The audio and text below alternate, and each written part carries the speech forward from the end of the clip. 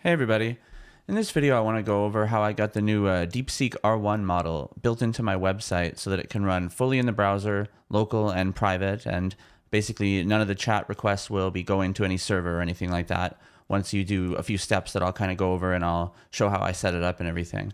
If you're not familiar with this DeepSeek model, it's another LLM, kind of like ChatGPT, a large language model, and it's kind of been quite popular over the last week or two in the news because it's comparable to ChatGPT, at least comparable to the early versions. If you remember, I've been doing some videos for at least a year now where I talk about ChatGPT, and it's at least comparable to the original version from a year ago. So it's cool that now it's open source and it's something small enough where you can get it running in the browser. And yeah, with that, I want to start getting into talking about how I did it. So let's just kind of jump into it here. And first, I'm going to demo DeepSeek itself. You can check out DeepSeek. It's just chat.deepseek.com. And you can say, hey, how is it going? And you have to make sure to check this R1 piece if you want to talk to the new R1. Otherwise, I think you talk to like the V3 type model. And you'll see here, so when you do a request and you send, it's actually sending to a server, presumably in China, my message, and then getting a response back on computers that are running in China. And I get the text streaming to me.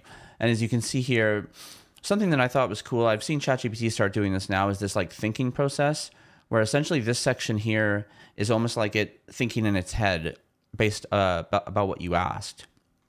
And one cool thing is, I don't have this part of the feature yet, but where it says like 8 seconds it thought for, I have this piece here where you can shrink the thought and it shows it and everything, and I'll show that, but I haven't yet done the timer to know like how long it took. And then it shows the message here. So you see here I put, hey, how's it going? And I'll copy this for later testing on mine as well, although it's a simple message to type. And it said, great to hear from you. As an AI, I don't have feelings. Yeah, kind of, it's a nice enough response, you know, it's ChatGPT style. And you can see here the thinking, it's like, okay, the user greeted me with, hey, how's it going? I need to respond appropriately. First, I should acknowledge, you know, yada, yada, yada. As you can see here, this is kind of a cool chain of thought, or at least its thinking abilities in some way. Whether it's fake or not, I'm not 100% sure. I've seen so many AIs just kind of like make stuff up and say things all the time that sometimes I don't know, is like, is that really what you were thinking, or you just like made a story after you had the answer? But what we'll see here is whatever it is, it's useful, and it seems to be connected to the result, it looks like. So it's pretty cool. And you can do follow-up questions like, oh, that is cool. Where are you? Let's see if it says I'm in China. This will be the last demo for DeepSeek, and then we'll kind of get into how to run it locally. And you can see here, it's not particularly fast. Like the one I'm going to be running locally, I have a pretty old graphics card. Like you could buy it for $100. It's 4 years old. It does have 8 gigabytes of RAM, and that's going to be something we're going to mention is important. As you can see here, I got the task manager to show. But it can run faster than this is running right now. Like DeepSeek is taking forever to respond. Even 8 seconds for just, hey, how's it going seems pretty long. But this one's pretty crazy. Let's just even let that wait and kind of get into the how I did it kind of stuff. And for the first piece of that, we can get to this thing called Web LLM. I've made a few videos about it before, but it's basically a library that you can add to your website to work with Web GPU, which is a technology that allows the browser to use your graphics card fully to run whatever, you know, be it games or now inference with LLMs. And you can see here they have their own little chat demo. You can do chat with WebLM and you can try their demo, but we won't do that right now. Here's their open source repo for it. And I've contributed a little bit to this and added comments, and it's been evolving quite well, which has been pretty cool. And you can kind of see here how to use it and look at the demos.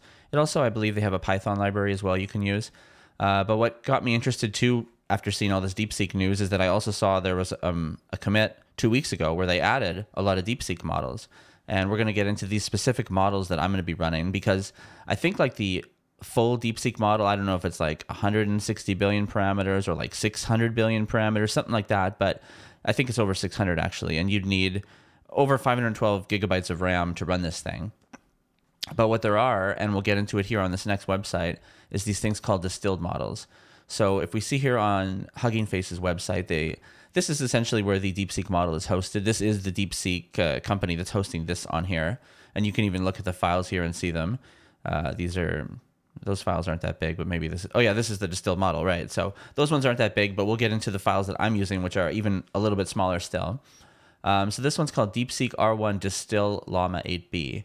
And if we go here, this kind of talks about the different DeepSeek models that there are. Oh yeah, so it is 670 billion parameters, the full size one.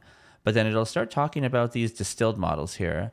And you'll see here the distilled models are fine-tuned based on open source models using sample generated by DeepSeek R1. So it's essentially like using the R1 data that's what we know is good and distilling it down, and kind of you lose some accuracy for sure. And that's some kind of caveat I'll mention here is the one here, the DeepSeek that I talked to, which failed and said server's too busy. That at least is the 670 billion parameter model, presumably. So you're going to get like the best possible answer. But these distill models are pretty interesting, and I've been liking them. And a cool thing that goes even further than the distill model that I'm using is called the quantized distill model. And essentially quantization is like a way through math that I'm not going to try to explain to make it smaller, basically. And I've picked the 32-bit floating point one, which is slightly more precise, and you get a little bit more precision from it. And there's some charts out there that shows the different accuracy behind all these. And it's not minor. It's not like the 670 billion parameter one is 98% accurate and this one's like 92. Like this one is maybe, I don't know, 60, 50, or even less than that, let's say. But as you keep getting smaller in size, it gets more realistic for a user visiting your site to be able to use this, especially if like I don't have a 670 gigabyte system. I only have 8 gigabytes. So this is the most I can use and run locally. Getting to my website here, my website's called DatalOS. I'll show it in a second here. It's dustinbrett.com, just to mention it beforehand. But DatalOS, it's basically like a desktop environment experience in the browser. And one of the pieces I have is an AI component that we're talking about. And this is just kind of the code right here, just to kind of go over it really quick. You can visit the site and check it out. It's on GitHub. But basically, I've got the thing set up here. I've mentioned the distill model. I'm using the web LLM. I've set the context window to like 131,000 tokens, which is pretty cool. That's actually a really big context window, which means you can have a long conversation or give it a huge document and then ask a question. That's pretty cool, I think, but it gets slower too the more context you have. And I'm also mixing this with another AI that's also browser-based called window.ai prompt API.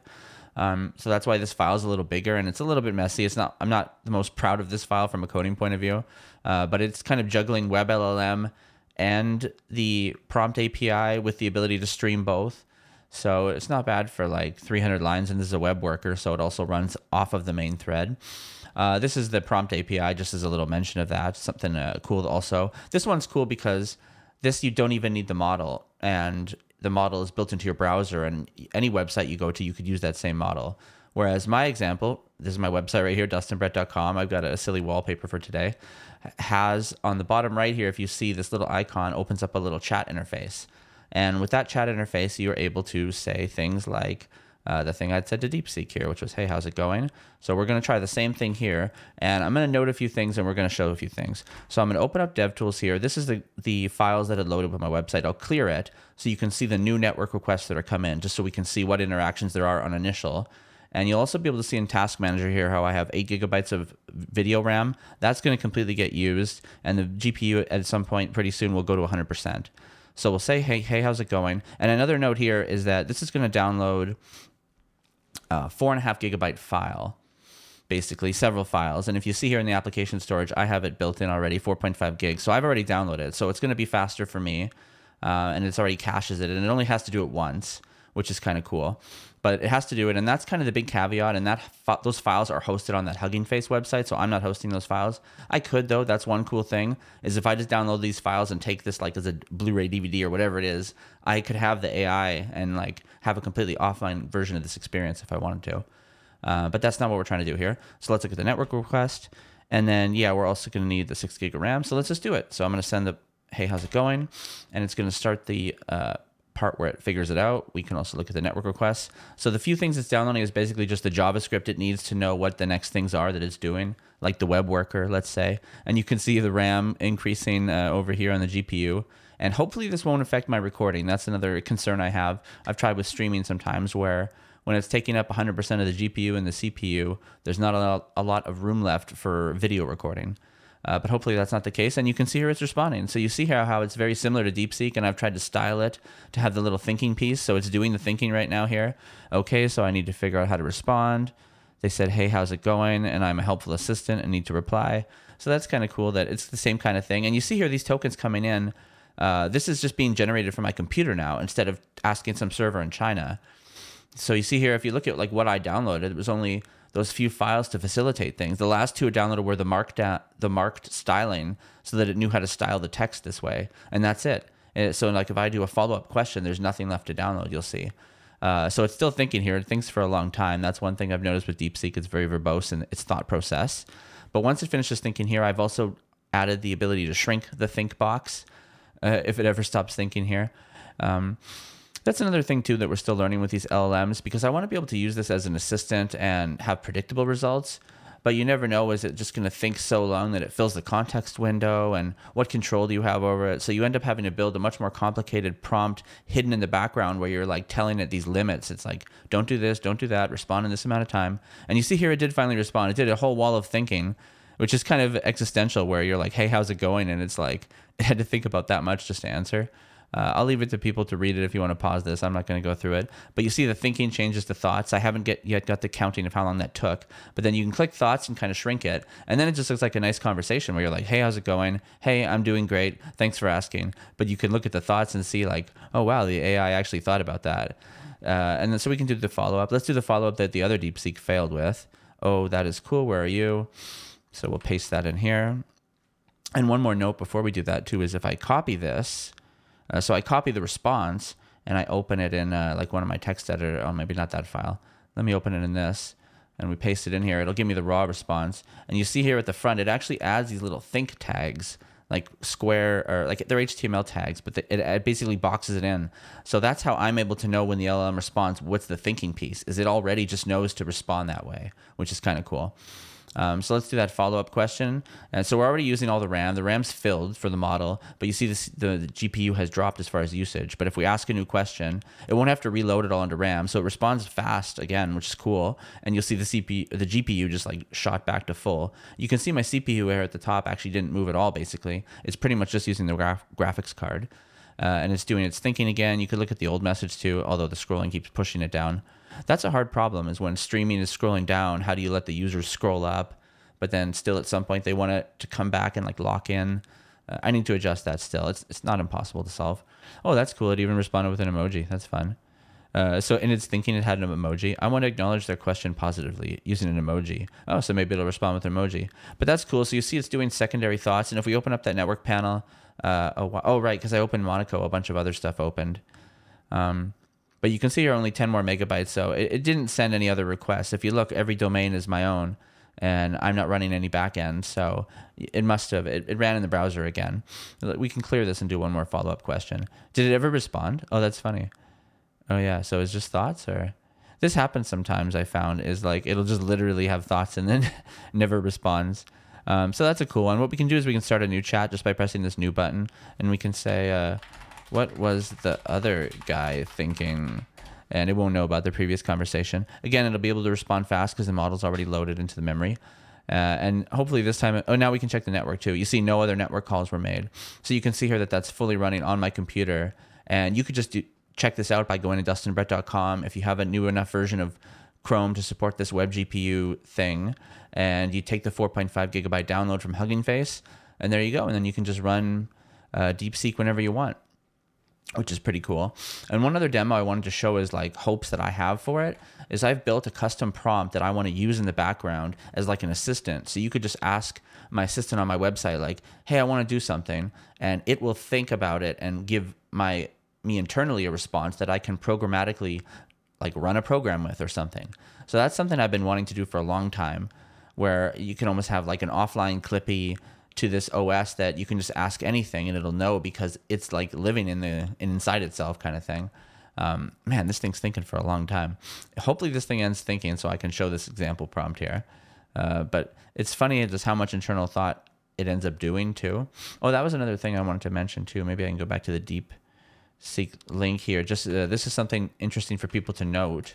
If we open up the model here, they talk about how they want you to use it. And this was a few things that are kind of different from what I'm used to, is they say no system prompt. So I removed the system prompt. They also tell you to keep the temperature between 0.5 and 0.7. These are slightly technical tweaks, but it's good to have these. They also say like it's good to clarify with it that you like want it to use those think boxes, because sometimes it won't. So these are things that I'm trying to think of as you try to put it into a website or use it as code. There we go. It finally came up with an answer. So you can shrink the thoughts, and then it looks like a reasonable conversation. With the thoughts, it's pretty full worded. So I'll show you the prompt here really quick. And this is just kind of my thinking on it, and people can tell me what they think. So a prompt like this is like, this is what I would try to give it. It's like, initiate your response with the think piece, like it told me to say, and then be like, act like an intelligent OS. Analyze the user's response, understand its intent. Here's the programs. This would be dynamic. I would just like load that on the fly if there were new programs. And I could even be like, here are the files. This is where it would helpful to have a bigger context window, because I could start every AI conversation with like, here is every single thing going on, and just like do a dump of the state of the OS. And then based on all of that, answer this user's question. So that's what this prompt is here. And then so there's an example. And then at the end of it here, what I'll put is, so we put all those things, we listed all the things it can do, and then I'll say now at the bottom here, now respond to the user's message, and this will be the user's message that you would hidden in the background. I'll put, let's play a video game. So we send that big thing, and you imagine in the background it's having to think. And the bigger the user question too, the more it's like, takes time, I think, to think. Also, it's because the context window increases. So you can see here, though, it starts pretty fast. So if we were to imagine this was happening in the background, and the user just was like, hey, I want to play a game, I could just have like the Clippy assistant being like, or something, and like a little thinking bubble. Or I could even show these thoughts, which would be kind of cool too. And another thing too is like, let's imagine 10, 20 years from now, if I'm still working on this, this will obviously be a lot faster. At some point, this will work, because it already feels like this could work, but it's very slow. And like just the idea of even like giving it an answer and feeding it back and doing some back and forth, that could take 10 minutes, 20 minutes, I don't even know, if you even have the system resources for it. But in 20 years, I feel like that'll be trivial with what we have now. And I feel like what we have now is already enough minus like the system resource issue. So I think it'll be pretty cool. And you see here it answered. So this would be something I could programmatically grab the word like launch. So it decided Classy Cube, which is like a Minecraft game. And so that's what it decided when I put like, let's play a game. So that'd be kind of cool. So if I had that programmatically, I could have just said, let's play a game, and then it could have automatically started the game, you know, which would have been cool. But that's basically it. I don't know if I have anything else to demo. So yeah, thanks for checking out this video. And if you like it, please throw me a like. And if you like this kind of content and want to motivate me, then please subscribe. So thanks, and see you in the next one.